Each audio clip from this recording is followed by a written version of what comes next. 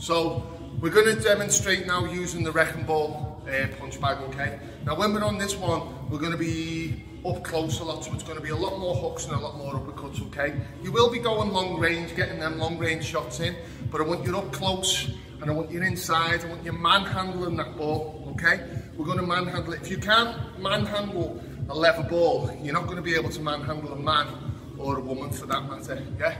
Okay, so we want to be up close, lots of movements as well. I want to see head movements. I want to see us moving around the bag. No one's going to be staying stuck to the floor, okay?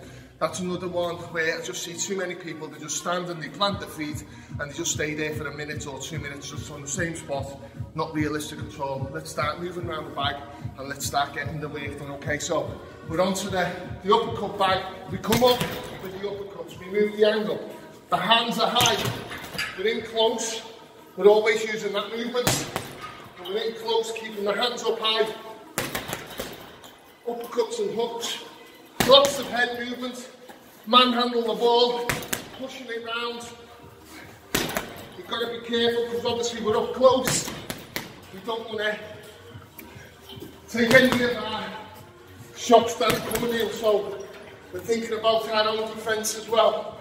We're manhandling it. Every now and again, you'll go long range, and then we come back in.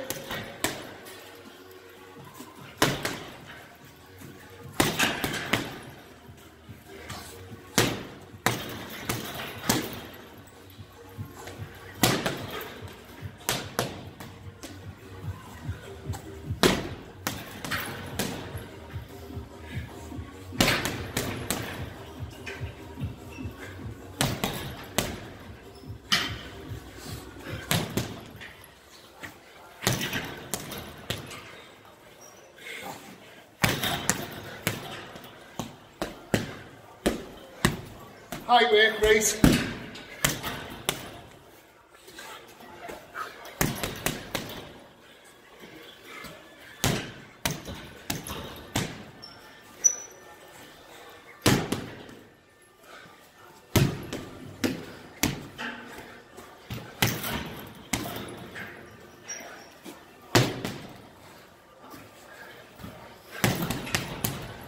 Don't stop moving.